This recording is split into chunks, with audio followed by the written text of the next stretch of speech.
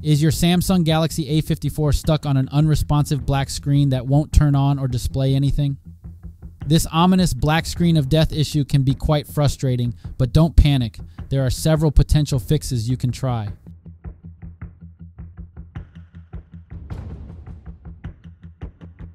Solution 1. Force restart.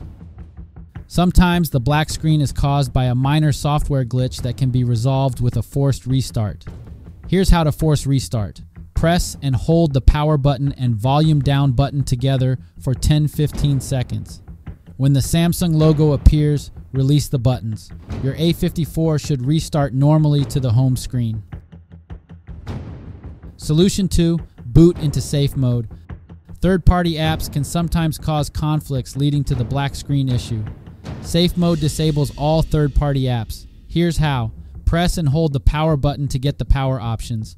Tap and hold the power off option until prompted for safe mode. Tap safe mode and your A54 will restart in safe mode. If it works fine, an app was likely the culprit. Solution 3. Wipe cache partition. Wiping the system cache can clear out potentially corrupt cache data that may be triggering the black screen. Here's how. Press and hold volume up plus power simultaneously. When the recovery menu loads, use volume keys to highlight Wipe Cache Partition and select. Once completed, select Reboot System Now.